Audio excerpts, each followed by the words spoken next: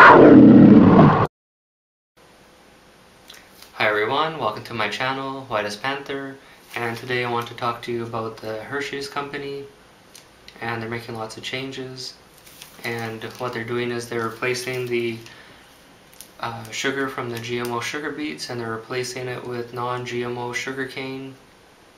And Hershey's, they made the decision to stop buying GMO sugar beet sugar in February 2015.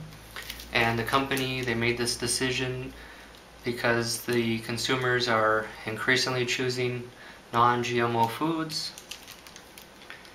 And also in Hershey's milk chocolate bars and Hershey's Kisses, the company, they're removing lactose, vanillin, and also the artificial flavor, and they're adding natural flavor instead. And they're also dropping polyglycerol, polyresinolate, which is an emulsifier, from their chocolate bars.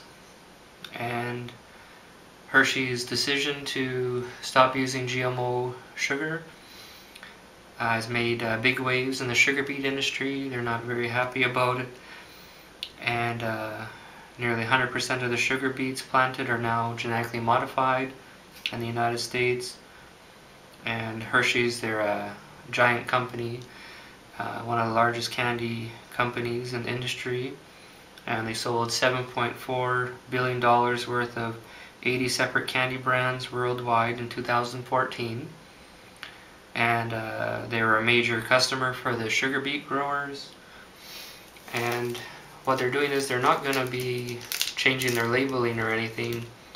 It's still going to say just sugar, so they're not going to indicate sugar cane, or if it has GMO sugar.